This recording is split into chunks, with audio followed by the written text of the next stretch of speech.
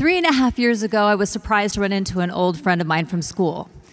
We caught up, and as we left, we gave each other a hug goodbye, and she whispered something in my ear I will never forget.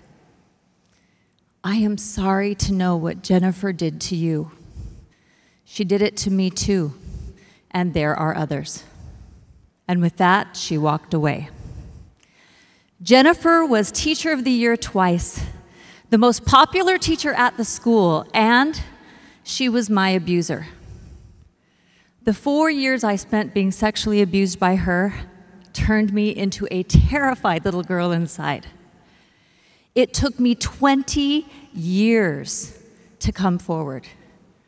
By then it was too late to go to the police, but I did go to the school district, and she was fired in 2 days.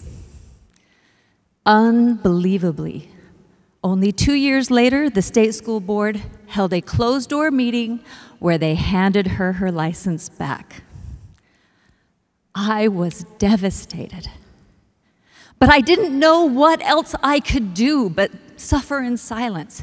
I even thought maybe it's my own fault for not coming forward sooner. But that day, as I watched my friend walk away, I saw in my mind's eye thousands of innocent children who would not remain innocent if somebody didn't do something. I had to do something. And that was the moment that I began to be transformed by the law of pain.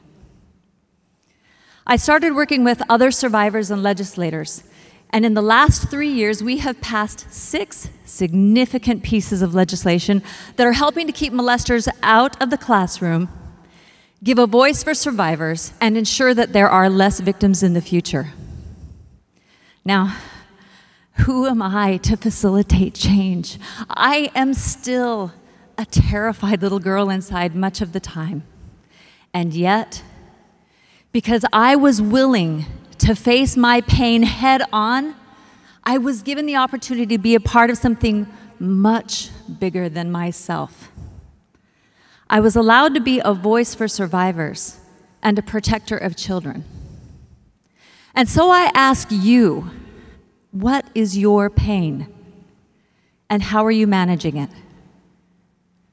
I challenge you to face it head on, and I promise you that if you will, that very pain has already given you the empathy, the wisdom, and the passion to make a difference in this world that no one but you can make if you will allow yourself to be transformed by the law of pain. Thank you.